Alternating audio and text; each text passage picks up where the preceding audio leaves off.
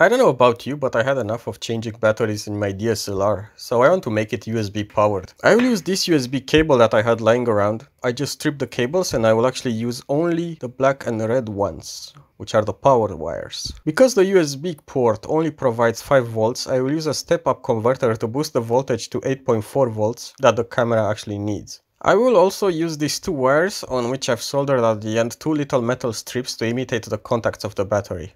And speaking of the battery, I have 3D printed this case that I found on Thingiverse, and as luck will have it, the boost converter board fits perfectly inside. Now, if you don't have a 3D printer, there's no problem. You can carefully dismantle one of the old batteries and use that as the case and put the boost converter board inside it. Actually, it will be easier because you can use the contacts board that's inside the battery and solder directly to it. But I hear you ask, wouldn't the USB wire hang outside the case of the camera? How do you close the battery door? Where every DSLR has this kind of rubber door that allows the cable to go out from the battery compartment. As you can imagine, this mode is very cheap, it's not even $1. And most of you already have a USB cable around, so you don't even have to buy that. The assembly is very easy as well. You solder the positive and negative wire from the USB to the positive and the negative of the input of the boost converter board. Then at the output you connect a multimeter, you plug in the USB cable into a battery bank or into a phone charger, and then you use the screw of the blue potentiometer to set the output voltage of the board to around 8.4 volts. So now I need to replicate on this 3D printed case the contacts from the battery. I only need to connect the two outside pads, the plus and the minus basically. Like I've said, if you modify a battery, you can connect your wires directly to the board inside of the battery. Now I need to find a way to hot glue the contacts inside of the case.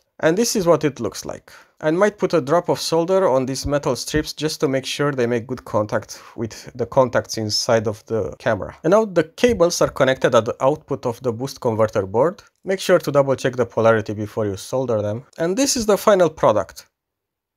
I will actually 3D print a lid for it to not leave the board exposed like this. And as you can see, I put some solder on the contacts like I said.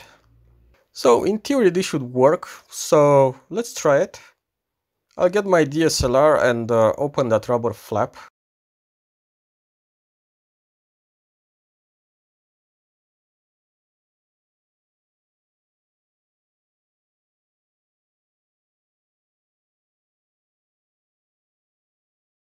And check this out, it fits perfectly inside. And the battery lid closes well. It actually fits really nicely.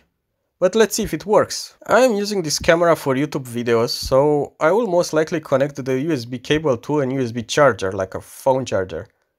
This way I will have unlimited power and I can film as much as I want.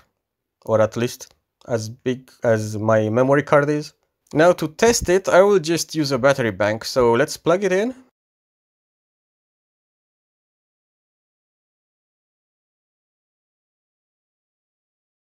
This message is normal, the camera cannot communicate with the battery because there is no battery. Does it have the Canon logo? No. And then you click yes to continue. And check this out, it works with no problems. And this particular power bank lasts 15 times more than the regular small typical camera batteries. So just imagine going somewhere and not being worried about changing batteries or ending your video because your battery dies. If you like this video, please give me a like and subscribe, I really appreciate your help. And let me know in the comments what you think about this idea. See you next time. Bye!